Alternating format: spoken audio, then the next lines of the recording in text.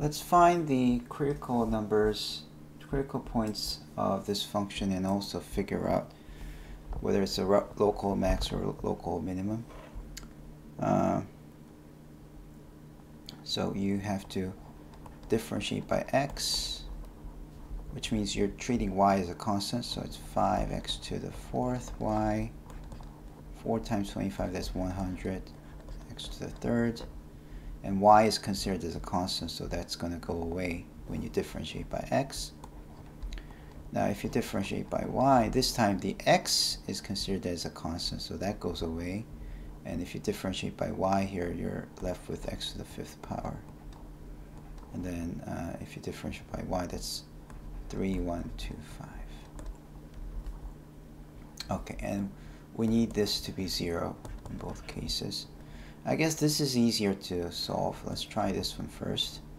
If you take x to the 5th as 3125, then let's see, 5 squared is 25, 5 to the 3rd is 125, 5 to the 4th is 625, and then if you differentiate 5 one more time, you're going to get 5 times 6 is 30, 5 times 2 is 10, 5 times 5 is 25, so you get this value. So you see that x would be 5th root of 3125, which means it's going to be 5. So that's what you get. And once you get the value of x, then you should plug into this one to see what it means for this one. So after you get x equals to 5, x equal to 5 is the only thing that will make the y derivative as 0. So you plug that in here and you get 5 times 5 to the 4th y plus 100 times 5 to the 3rd equal to 0.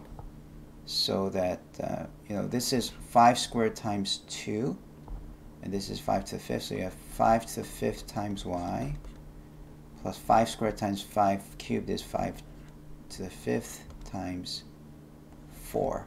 Yeah, 4 times 25 is 100, right? So if you solve this for y, you're going to get y equals to negative 4.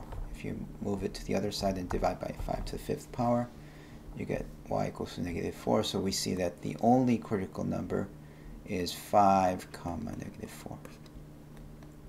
Okay, now let's compute zxx, which means you differentiate this again by x. That's going to give you 20 x cubed y, and then plus 300 x squared. On the other hand, zyy would be differentiating the second one by y. Well, I don't see any y at all, so it's going to be just 0.